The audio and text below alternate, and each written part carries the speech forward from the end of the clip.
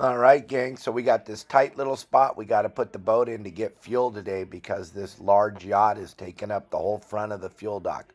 So we're going to slide it in sideways here. We have no thrusters, so we're just going to walk it in with the two motors. We're just going to walk the boat sideways here. We got about a 70-foot opening and we got a 65-foot boat. So we'll just slide it in here nice and slow and just walk it sideways with the engines. Because of the fact that this boat's old, it does not have any thrusters. We have to use the motors to walk it sideways, but I think we end up pulling it off, doing a pretty good job walking it sideways.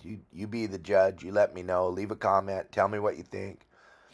But I think we pulled it off pretty good here. There it is.